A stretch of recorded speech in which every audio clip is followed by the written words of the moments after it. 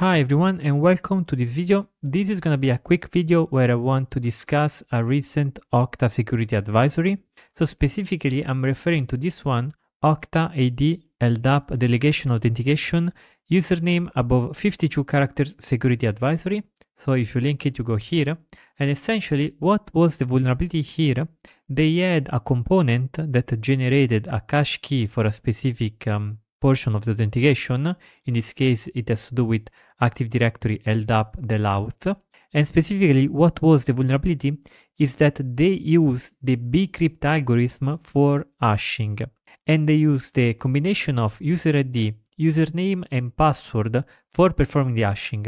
And what is the vulnerability here? Well, it was the usage of the bcrypt, because bcrypt actually has a maximum number of bytes that you can hash. This number is 72 in general. In this specific case, however, they also use the userId and the password.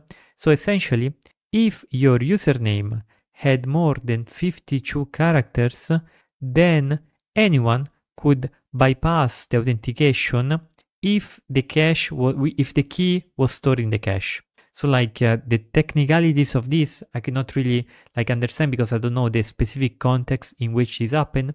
But the idea is that if this key was generated in this particular cache, so the cache was used essentially by the system, then anyone could just give you the first 52 characters of your username and they would log in. They would bypass effectively authentication. Now, why is this the case? So I was talking about the fact that the construction they use was bcrypt of userId, username and password. Well, when you use the bcrypt hashing algorithm, you have to be careful on the length. So what does it mean? Here I prepare a really simple bcrypt example using the npm bcrypt package. So to generate this, you just do npm init first to generate the project and then npm install bcrypt to install the package essentially. So how does it work? So let's try to understand this example. So here we are generating a salt once. So once this function is done, we're going to have the salt here. And essentially we use this salt 2 times to perform 2 hashes.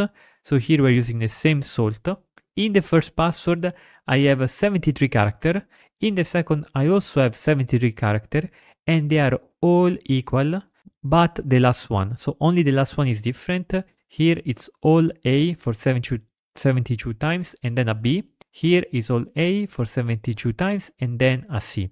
And then I just print the hash to the screen. I do a simple console log. Here the salt rounds do not really matter. Now what happens if we execute this example? So let's go here and we do node init. Notice here, the hash does not change. So assuming we have the same salt, this does not change.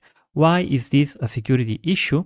Because it means essentially that the fact that these 2 characters are different, this thing is ignored by the bcrypt function because it only processes the first 72 bytes of the password in this case.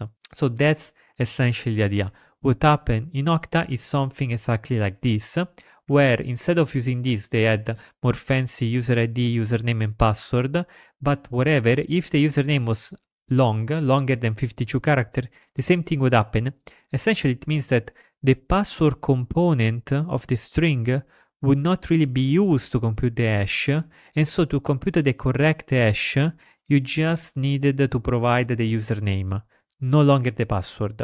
So for example, let's say that I go into the 72 character and here I change, here B, here C. I compute it again and notice now that the hash changes. So now the hash are different. But if I go over the 72 byte threshold, they are the same. So that's what happened. It doesn't matter what I put here. It doesn't matter if here I put password 1 and here I put password 2. These passwords are going to be ignored by the computation. So that's just a practical example of what happened with Okta.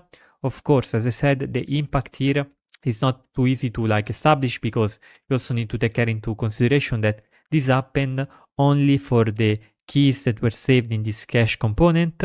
But of course, that's really dangerous, the usage of this bcrypt without checking for the length. If you use the bcrypt algorithm, just make sure that the input does not go beyond 72 characters, because otherwise you will lose characters, you will miss certain characters, and they will not matter in the result of the digest, of the hashing computation. And essentially this is it for this video. It was a quick video that I wanted just to showcase this specific issue of bcrypt. It's an issue when it's not used properly, essentially. I hope the video was useful. I hope you got something out of it. If you did, subscribe to the channel, share this video with like-minded people, and to the next video.